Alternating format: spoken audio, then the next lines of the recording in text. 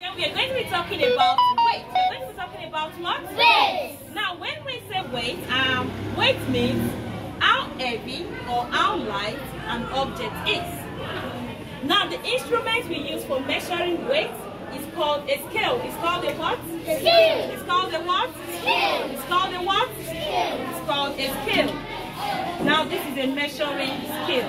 This is a measuring scale. This is a measuring scale. Now, you can use this scale to measure objects. You can use it to measure what? Objects. You can use it to measure what? Objects. Objects. Okay, now let's see which has more weight and which is lighter. Now, when you are measuring weight, you use the word lighter or heavier. What do you use?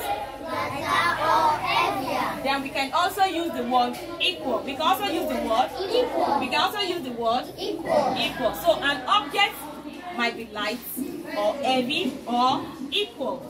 Now we have numbers here. Hello, are you with me? Okay, Malik. Okay, so now look at this. What number is this? 10. This is number 10. Now let's see. 10. Good. Now let's see which one will be having a lighter or heavy weight. Now this is number 10. We have number 10 here. And what number is this? 8. What number is this? 8. Number 8. Now let's see. 10 is Heavy. Okay, 10 is heavier and 8 is lighter. 8 is lighter. Clap yourself.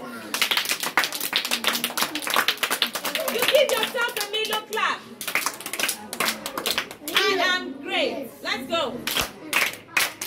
I am great. Okay, now let's see another one.